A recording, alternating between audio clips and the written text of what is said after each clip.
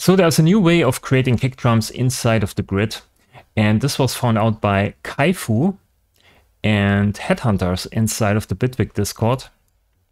They tried to figure this out, and the goal of this mission was actually to create a kick drum where the tail end of the kick drum stays in place when you change the pitch envelope. So more or less like the kick drum plugin I showed you in the last video. So to create this, we need here a sine oscillator, and we need segments for the pitch envelope, or you can also use here, let's say, something different. You can also use an AD. That's maybe quicker to set up.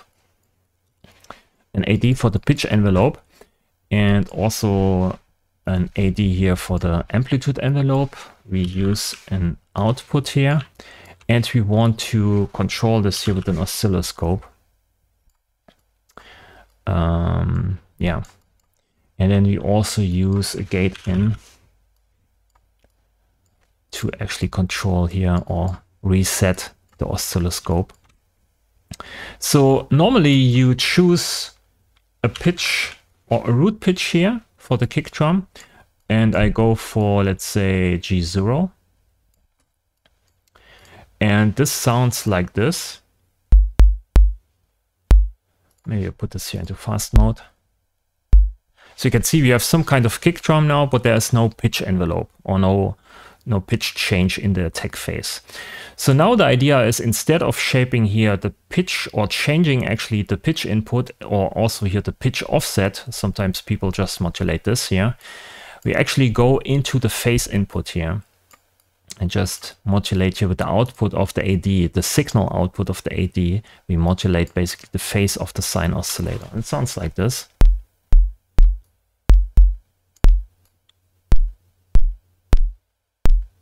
Right? Nothing special, but sometimes you get something like this here because you bring you disturb the phase too much. Maybe I can replicate this here. Yeah, something like this, right? That doesn't sound well, actually, in my opinion. So we have to circumvent that, right? So the magic trick now is to use a multiply the signal with a constant of -10. So now we get much more phase disturbance in the beginning.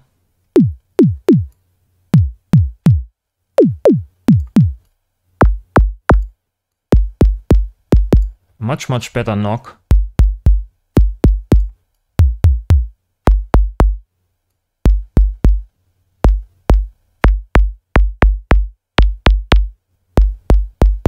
Sounds very good in my opinion.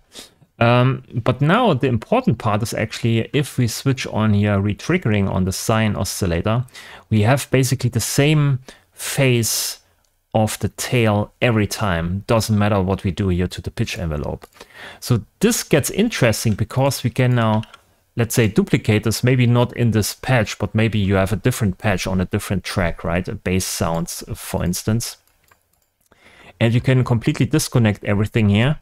And when we play the same note, of course, we need to play the same note because then the phase is exactly the same.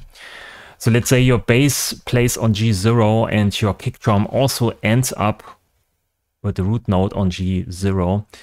You have the same phase alignment then. So here we use a different color. You can see this here at the end. We slowly fade basically. Exactly the hill and the tail of this kick drum is the same. I can't show you this better. Maybe I have to choose here lower numbers. Maybe a bit longer.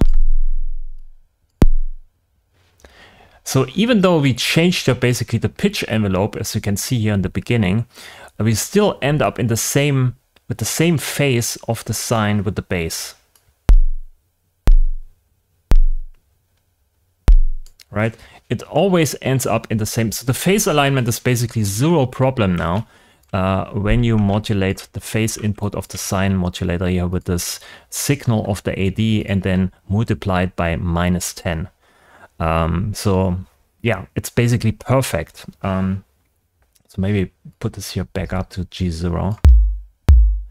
Another benefit, in my opinion, is that you have much faster control over the attack phase, over the knock of the initial knock, and you get much more variety out of the transient here, because you just play around a bit with the decay setting here and also with the phase amount setting. Right, more soft attack. This is more like a hardstyle kick drum, I don't know.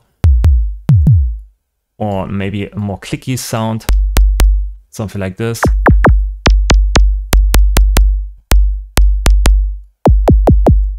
And the phase, as you can see, stays rock solid here. So this bass sound and this kick drum sound always align in the same way, and it's rock solid, right? So this is actually a neat trick to create kick drums inside of the grid.